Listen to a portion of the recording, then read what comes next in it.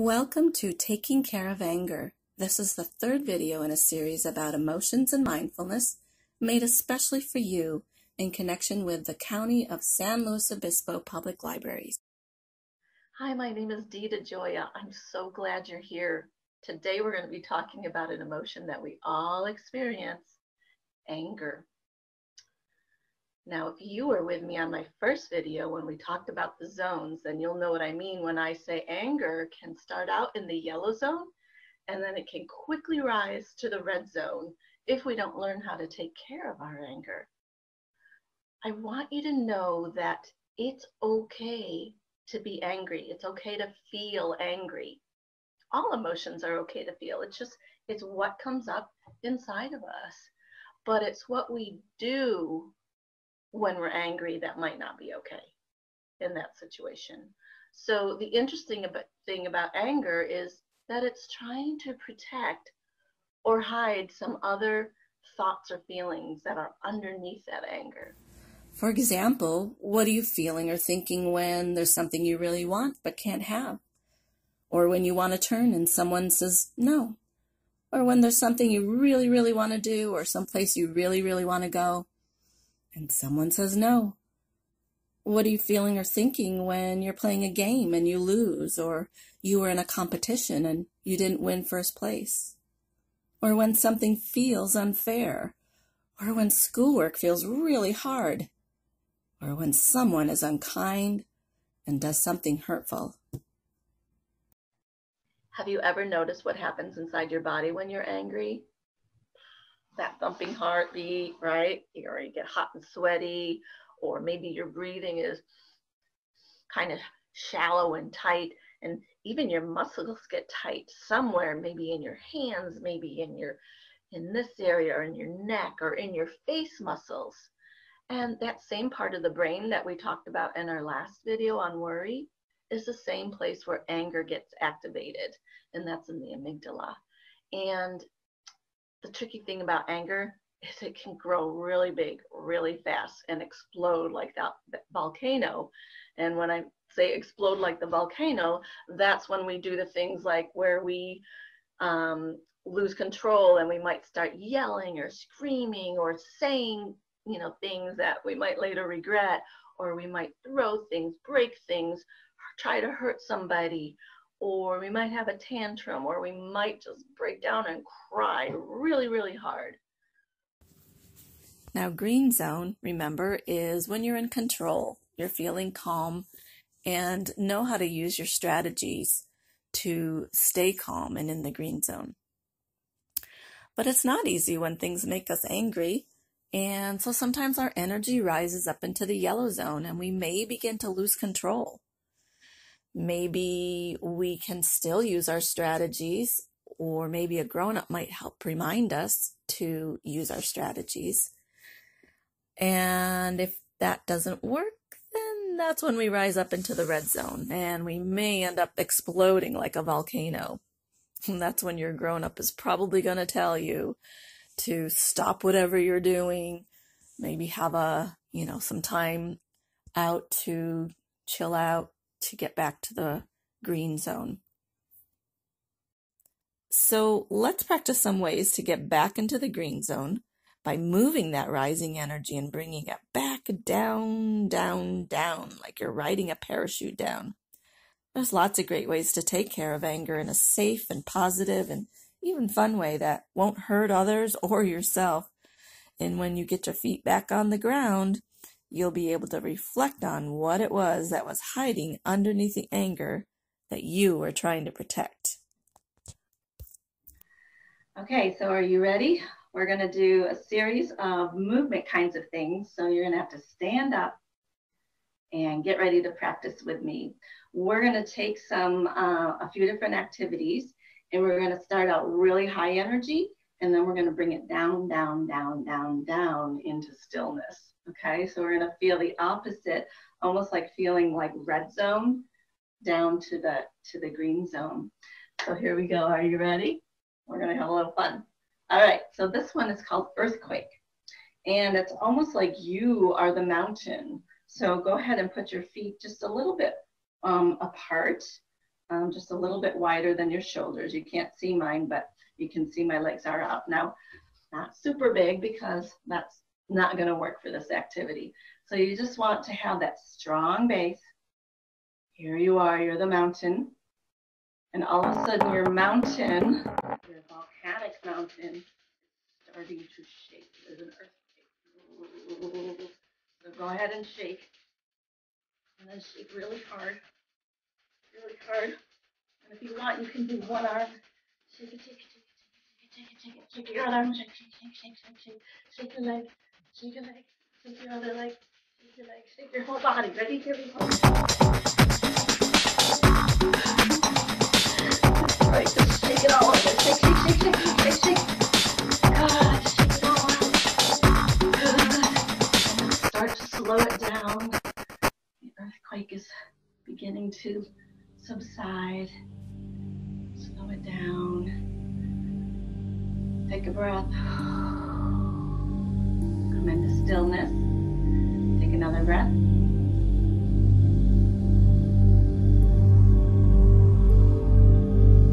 Just allow your body, that mountain of yours, to feel just calm and stillness. The shaking is all done. Notice how that feels. I notice my heart is still pounding a little bit, but it slows down. All right, so let's keep it up. Here we go. The next one we're going to do .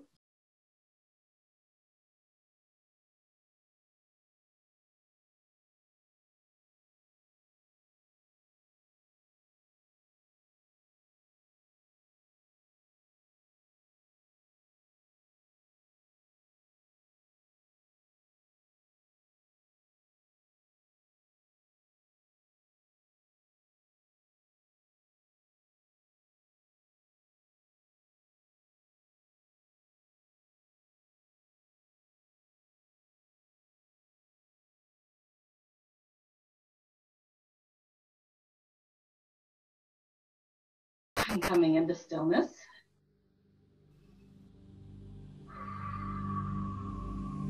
Taking that breath to help slow down your body.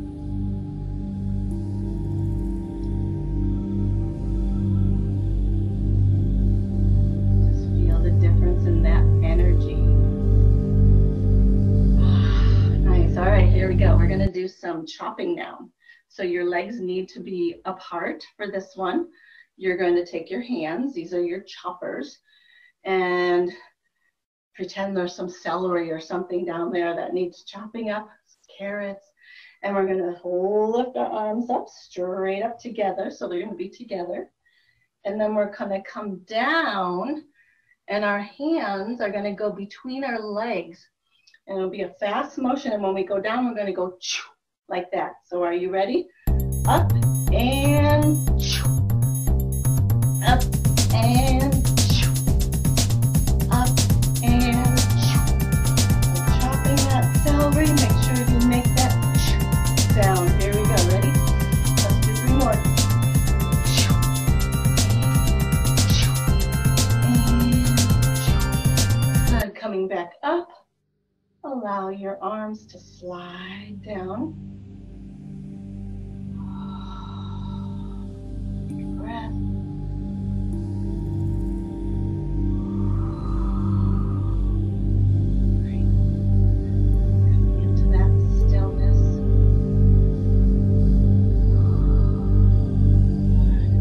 Now we're going to do one called push and pull.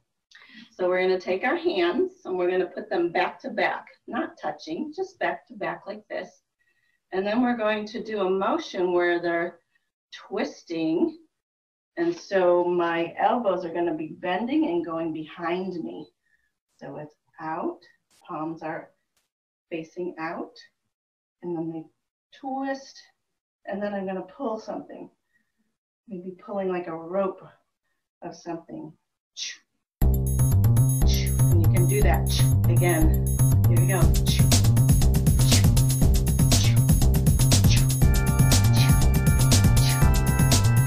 You can kind of rock on your legs if you want. Do it side to side if you want. Whatever feels good to you. Here we go.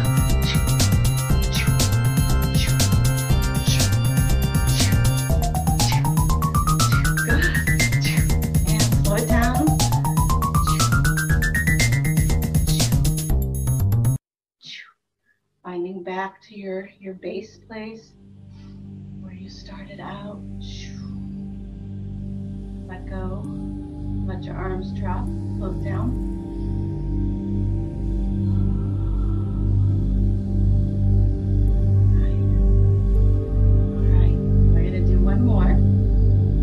Two more things. This one's called tense. We're going to squeeze. So we're going to squeeze and release. Squeeze and release. So this, we'll start out with our hands. Release. Squeeze.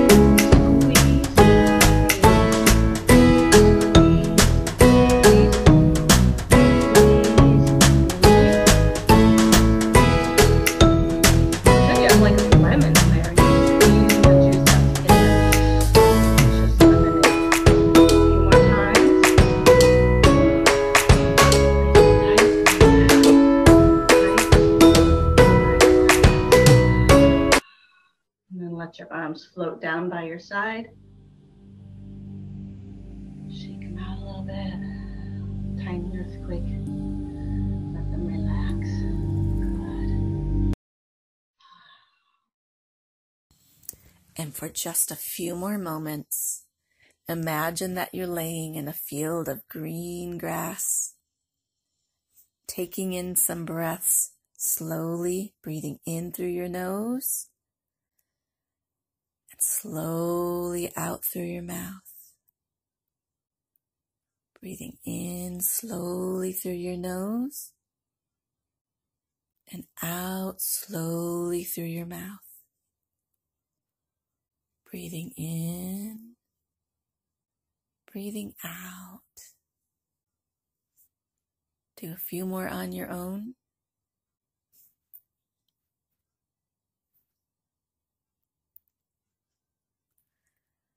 Good. Hopefully you're feeling in the green zone now. That's how you take care of your anger. I'm so grateful you watched this video. I hope you learned something helpful. I'll be sharing more ways to practice mindfulness in additional videos through the County of San Luis Obispo Public Library's website. So be on the watch for those. And I'll also post these and additional resources, including classes, on my website, mindfulkindfuluniversity.com. But remember, a mindful, kindful, peaceful world begins within each one of us. So keep practicing, and I hope to see you real soon.